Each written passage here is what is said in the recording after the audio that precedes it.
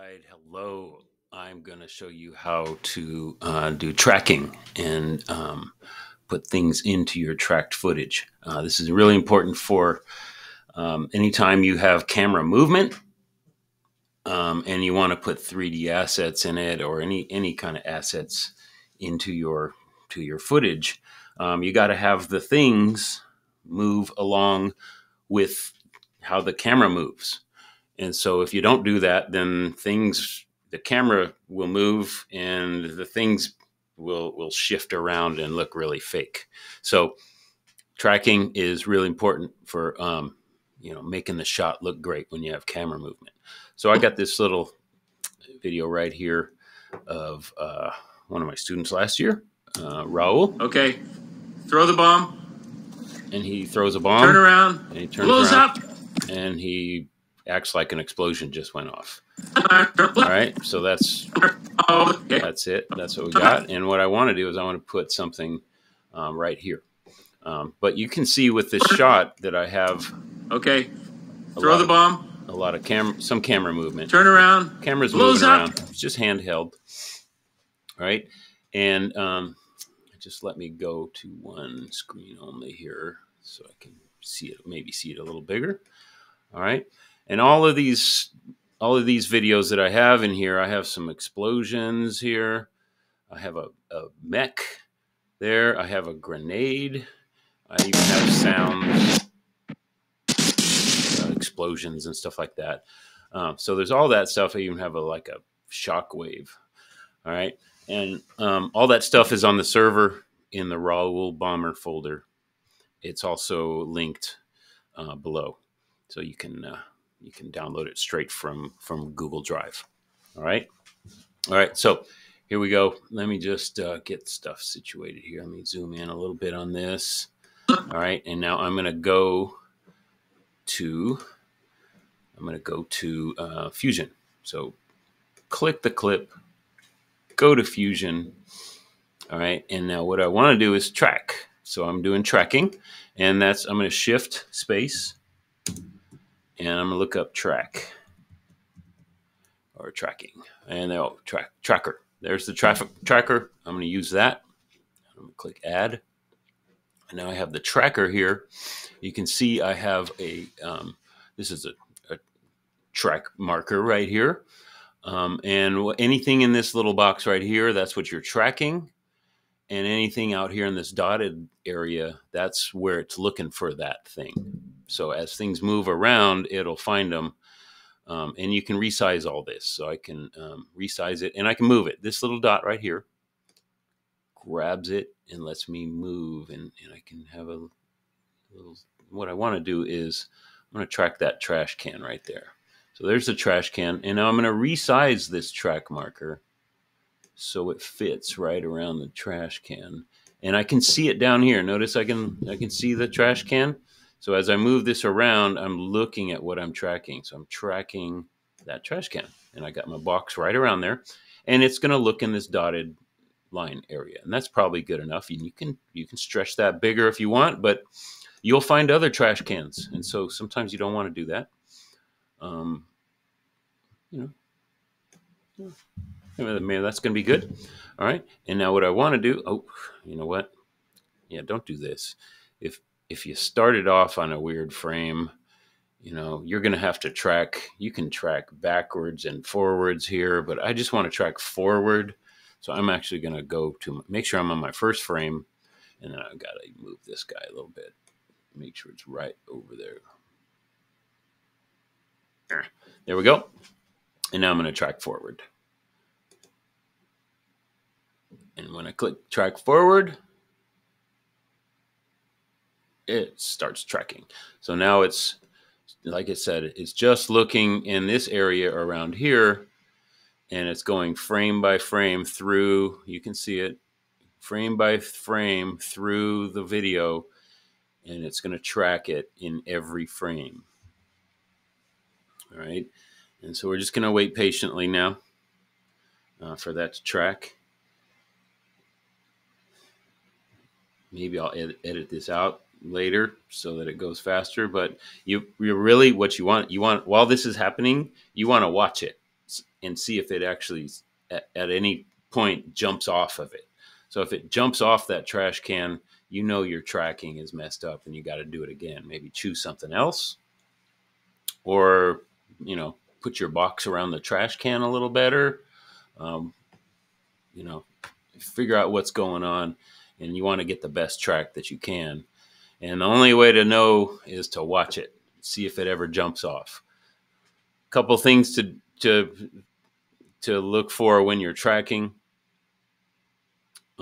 is you don't want anything to move in front of that. Like if Raul ran in front of this garbage can here, it would mess up the track because the computer wouldn't be able to find the garbage can anymore. It's gone, according to the computer, right? So anything moving in front of the thing you're tracking, you don't want to track that thing. If it moves off the screen, you don't want to track it. All right. So make sure it's something in your shot that is there for the entire shot. Also, you want to track close to where you're going to put your objects. So I chose that trash can because it was kind of in the, you know, it's forward from these back trash cans. I don't want to track those, you know, and I'm going to put that mech right around here. So the trash can is close to it. That just makes it a little better, so that this, when it shifts it all around, it's shifting it, you know, really precisely. There's no like parallax, you know, when something's far away and something's close and they move in like that. So there's parallax, and you don't want any parallax to mess you up. All right. And that's done. All right. My tracker's done. Yay. So now what I want to do, so I'm going to look at the tracker here, and you look at the input here. The input says foreground, and this one says input, and that one's an effect mask. I don't want to put anything there in the effect mask. I'm going to put it in the foreground. So whatever I'm going to add there, I'm going to add it to the foreground, and so it's going to be in front of this background. Sounds good. Perfect. So I want to let me get my media here. Let me get rid of that.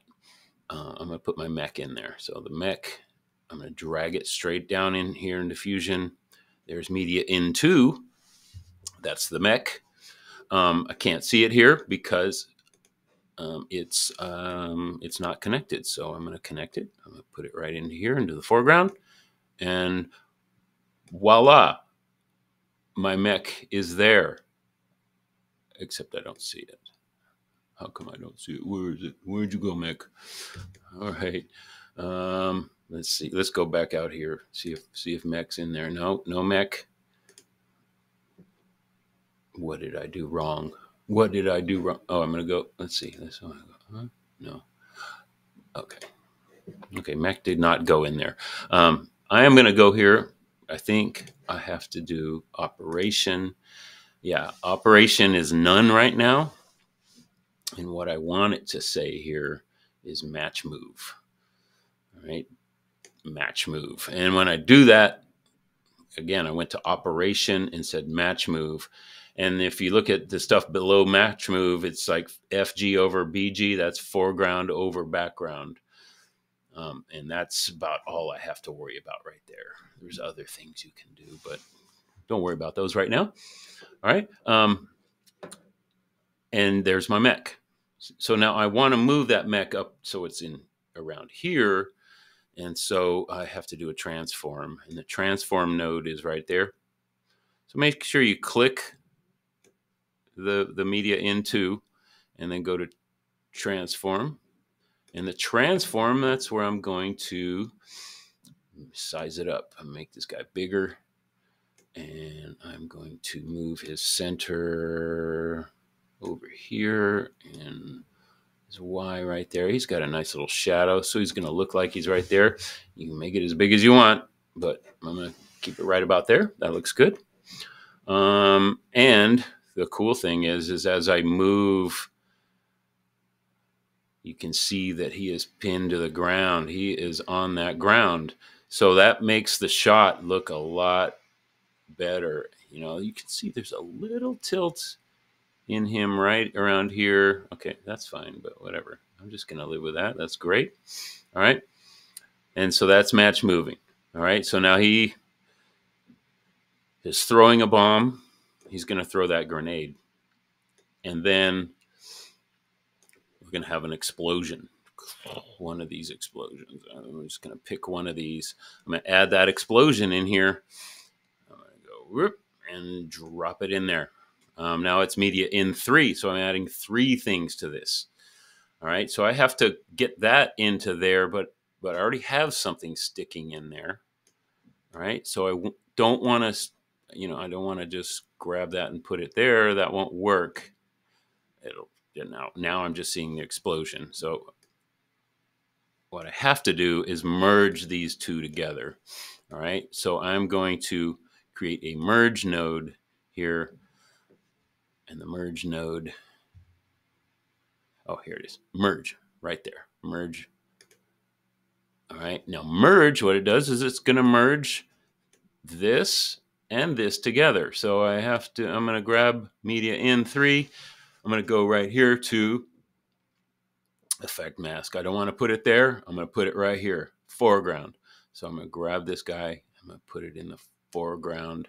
So now my explosion is happening. So now I can look there. And the cool thing is these two are merged and going into the tracker. So they both have that ground movement. They're both moving with the camera movement. All right. Now, of course, we got some stuff to, it's in the wrong place. It's blowing up too quickly.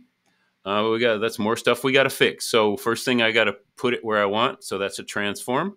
So I'm going to click on media. I'm going to go to transform and then click on transform. And I'm going to move this guy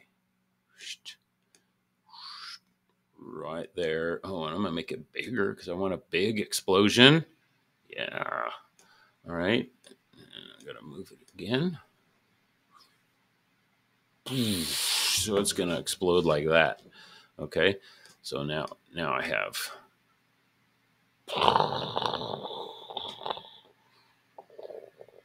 Okay. Now I want you to get that far.